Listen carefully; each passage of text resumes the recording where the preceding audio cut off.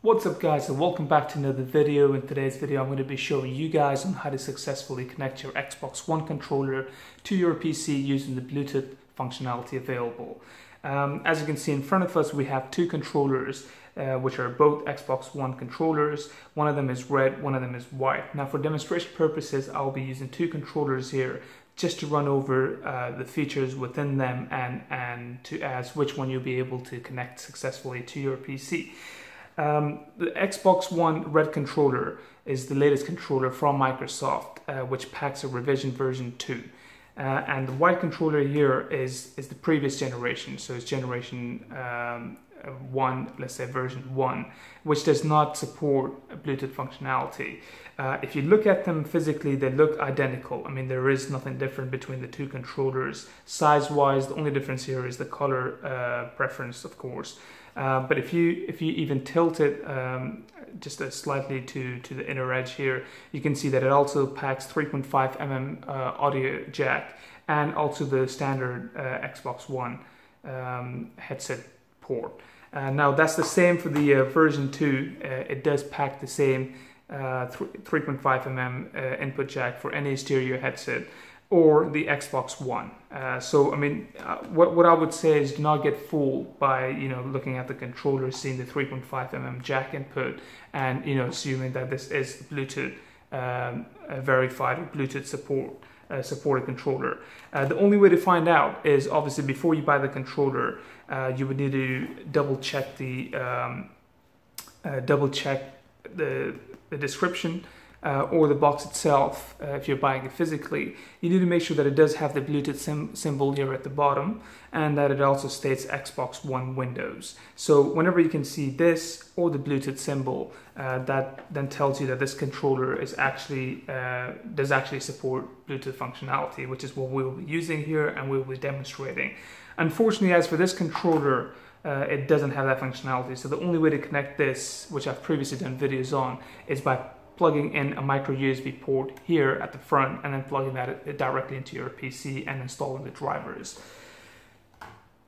Now we're going to put that controller aside, and our main focus here is on the red controller, which we will be demonstrating today.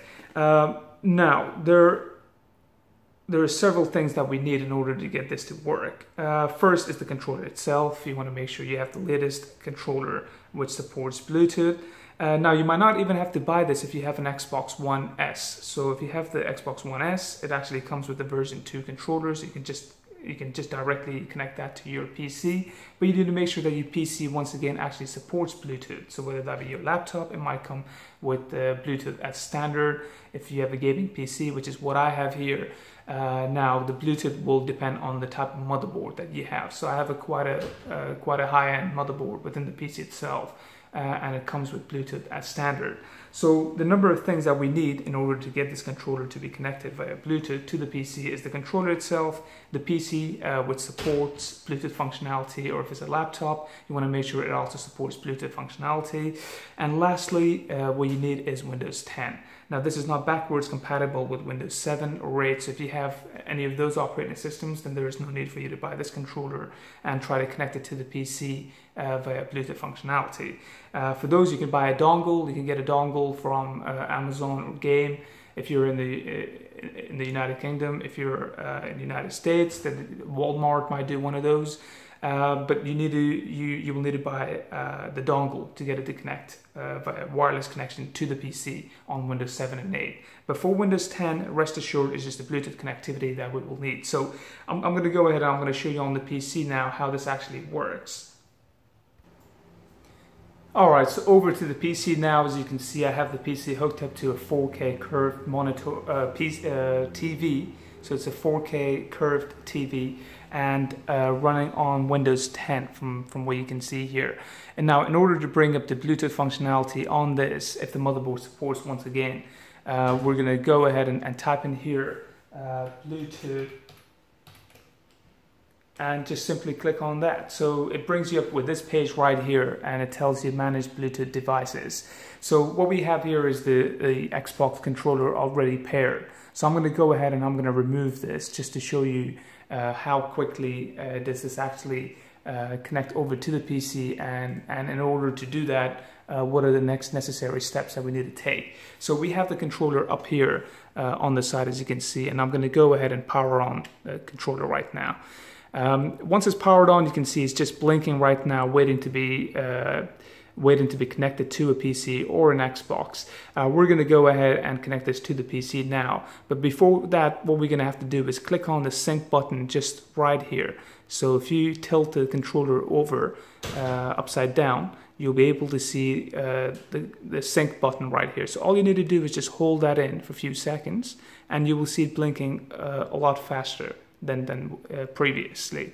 And now you can see that the Xbox wireless controller is ready to pair under Bluetooth. So we're going to go ahead and click on pair, and now instantly that's paired. While it's still carrying out the setup within the PC itself, the controller itself is now connected and ready to play. So I'm just going to go ahead and switch this over to Gears of War 4 for demonstration purposes, just to show you guys that the controller actually works via Bluetooth connection to the PC. Let's go. So right here you can see we actually have the controller now connected to the PC, and we're on Gears of War 4. So right here you can see that I'm moving up and down. The controller is actually working on the screen. I'm going to click on resume. I'm going to move the character around a little bit. I'm going to fire some shots, and we're going to aim. Yeah, and there you have it. So it actually works and is connected to the PC. No cabling here, and the connection is via Bluetooth as well. So I hope, guys, this video has actually helped.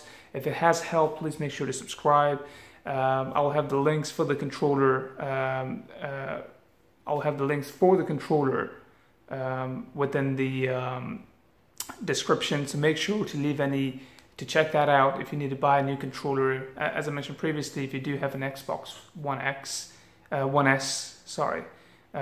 would need to your controller will actually work by default with the PC. If the PC does actually support Bluetooth connection. Give this video a thumbs up, leave a comment in the comment section below if it helped, or if you need any further clarification, and also make sure to subscribe to the channel too. Until next time, peace out.